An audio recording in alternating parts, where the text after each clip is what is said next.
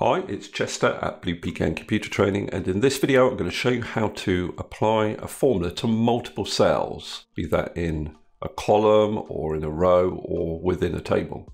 We're going to look at various different methods to achieve this. I'm going to start off with some simple methods that will probably suit most people. So here's my scenario, very simple calculation. I just need to work out the difference between these 2 years' sales.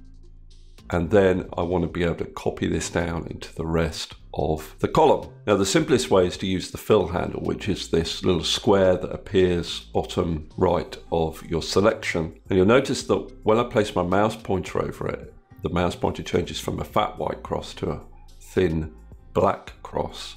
If I double click there, it copies the formula down as far as there are adjacent cells. If I undo that, this method doesn't work if you have a blank column. In this case, what you need to do is to drag that fill handle down. So I place my mouse pointer over it again, black, thin cross, hold down my left mouse button, drag all the way down, and then let go, and that will copy the formula. Now, for most people, that suffices, but let's go on and look at some other options. Now, another method would be to select all the cells that you want the formula to be entered in. You'll notice that when you start typing, it types into the first cell that you've selected. That's the active cell.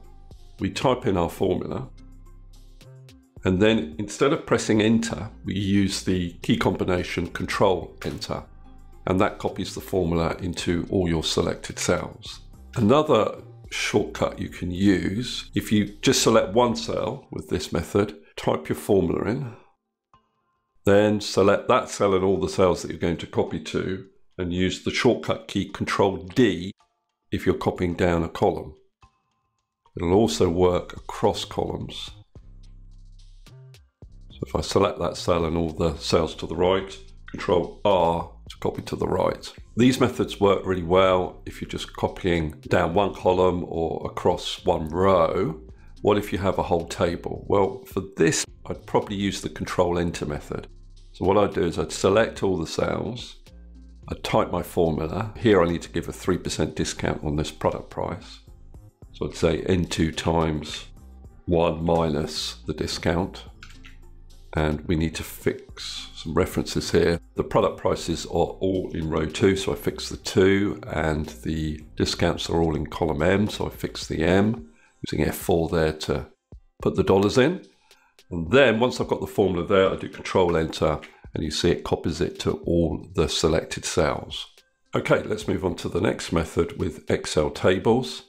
Now with this method, we're going to house our data within an Excel table.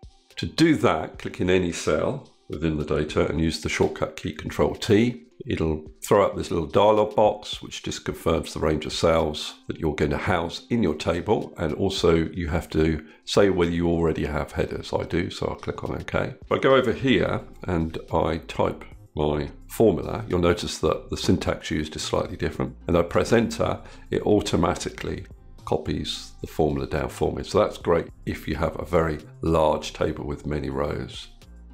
Let's move on to the final example using dynamic arrays. Now, this method will only work in Excel 365. And what we would do here is equals all of these cells minus all of these cells. And then when I press enter, it spills the results into the cells underneath. Now with this method, the formula resides in this cell that we wrote it in, and it can't be edited within the cells underneath. You'll see that none of these cells appear to contain the formula. All the editing of the formula has to be done in this original cell.